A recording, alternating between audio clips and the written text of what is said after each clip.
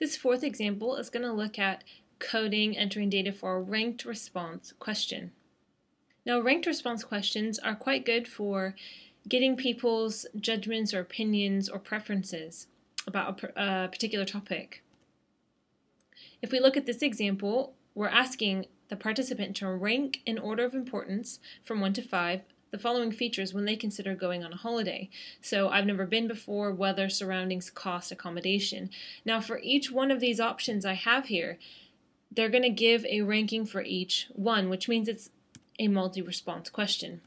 And we've seen in the previous video that in a multi-response question, each response becomes a new variable in our data set. So that means I'm going to make 5 questions or 5 variables from these 5 topics.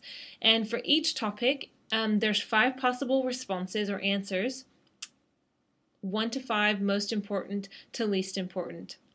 I've just labeled 2, 3, and 4 as second, third, and fourth choice because I haven't given them a label on the questionnaire.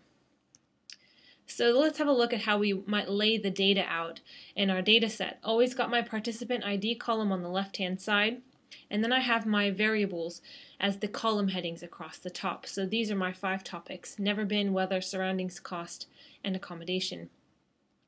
So if I look for participant 1, I need to code this data. The most important is a 1, least important is a 5, and 2, 3, and 4 correspond to those numbers. So I'm going to replace them with my codes. I'm going to do the same for participant 2. And then I'm going to do that for the rest of the participants. Now that I've replaced all of the responses with my numerical code, I'm ready to enter my data into SPSS.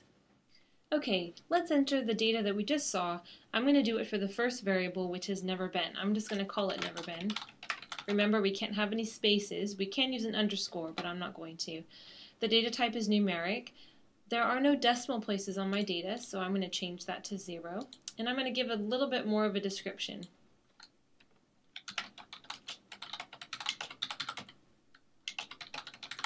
I've never been before. Now this is categorical, which means I'm going to need value labels. So 1 is most important. 2 is second choice.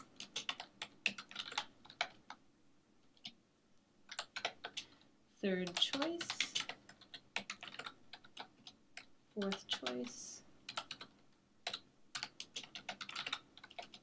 And 5 is least important.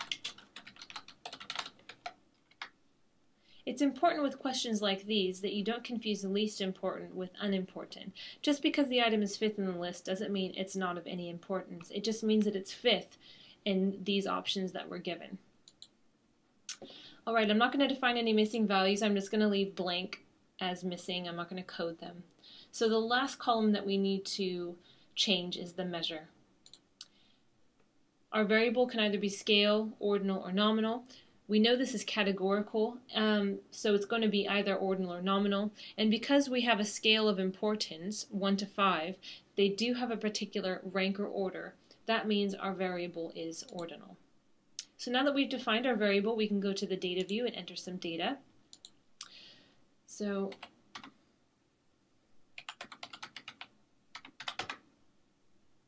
okay, remember we can toggle between codes and value labels. Oops. Using our icon up here. So if I click, I can see my numerical codes, or I can see my value labels. Alright, this is the 4th example. There's just one more example for open-ended questions, and that will cover pretty much all types of questionnaire questions that you may have on your survey.